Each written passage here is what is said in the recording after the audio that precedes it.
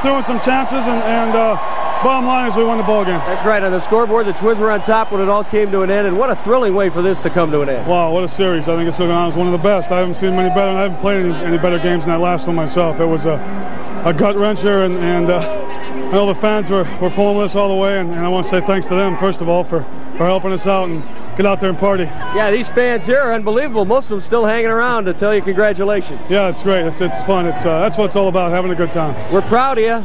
All of Bloomington's proud of you, and the Twins. Congratulations. I'm proud of the Twins, and I'm proud of the Twin Cities and St. Paul and Minneapolis and the whole five-state area around here. I'm happy for everybody supporting us and hanging with us and hanging with me and keeping my dauber up. And enjoy your celebration, because it's a while before you play another one. It's going to be a long time. I'm going to sleep for about a week. Okay. Thanks, Jeff. Congratulations. Kent Hrbek, Randy. Let's go back to you. All right, thanks very much. Of course, Kent Hrbek did not do a great job in this series. I don't know if I could have made it another inning. It's just two great teams, played a great series, and we deserve to be the champs. You caught Morris today. What was that like?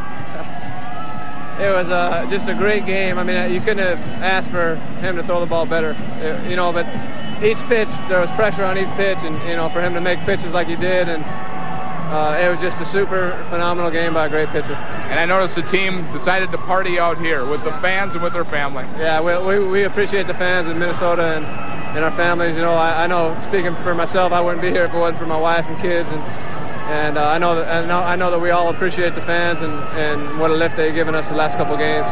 Atlanta certainly played a great series, because this was just an outstanding series. Yeah, it just really was. It's too bad one team had to lose. The Atlanta Braves are definitely not losers. They're a great team, and they have nothing to be hanging their heads about. They played a great series. We're going to show the winning run. The big Gene Larkin, one of the 25 cogs on this Tom Kelly team here, and he came through in the clutch. Yeah, Gino's a big part of this team. He's a hard worker and a big part of this team, and we've been picking each other up all year, and Gino did a great job for it. And you get yourself that ring. I mean, that's what everybody plays for, right? Yeah, I mean, it's just a great feeling. All right. Congratulations, Brian Harper. Brian Harper did such a great job catching this year, batted .310 during the regular season, had himself a great World Championship Series, and also had himself a great ALCS. And last night in Game 6, they say he's got defensive problems. Boy, he gunned down a runner at a key time. So Brian Harper obviously comes through. We have the man right here, Mr. Carl Pohlad. Look at this. Congratulations. You've got yourself your second World Championship. Well, my second, I can't believe it. I haven't even hardly believed that we had the first one. I'm just getting used to the fact. Is this one any sweeter than the first one? Well, yes, I think it's sweeter. It's entirely different. We had to fight all the way.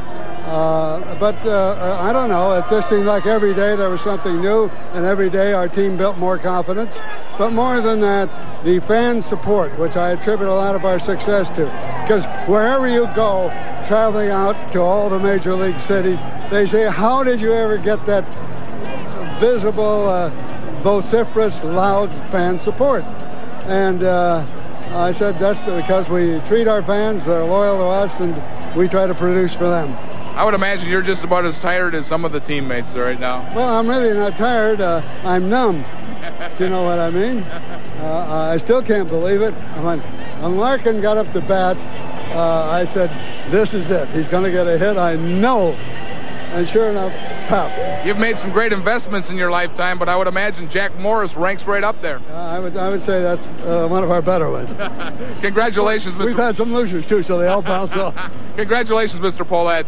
You're going after his second world title, and he does have it. Carl Pohlad. Now, I know Richie did that one, but why don't you go do that now? Well, thank you very much. Congratulations, Jack. Jack, how does it feel? Got to be a dream come true. It was. They've seen a couple games where Dad did pretty good. I threw a one-hitter against Kansas City 2 years ago, and they were there, and that was special. And to see Dad do so well in a World Series, I think they understand that the guy loves him very much. Did you have to beg TK to stay in? I have to beg him, but I convinced him that I could still go out there. That's a lot of pitches for you, like almost 130. Were you getting stronger, though, as you went on? We don't play a game tomorrow. There's nothing to save it for. I got a long time to rest. Tell us about the dream come true for a guy from St. Paul that finally gets to pitch for the Twins in Game 7. It's going to sink in sometime in the middle of this winter, but for right now, people of this state and the surrounding states and the Twins fans all across the country have something to celebrate, something to be proud of, because I sure am proud of it too. You really had to be fired up before the game. The crowd was on their feet just getting you pumped up and ready for it, even if you were anyhow. Well, yesterday's game had a lot to do with that. We were down. They could have taken it to us, but there was one guy that played center field that refused to let it end there, and he gave me a chance. And heck, it's a great team effort. A lot of things happened our way. A lot of things happened their way. It was a great series. We're just so darn proud to have it be our ring instead of theirs. Enjoy the celebration, Jack. I know it's a long time before you'll start another one, so you got some time to party. Thank you very much. And Kevin's happening. Mike Pagliarulo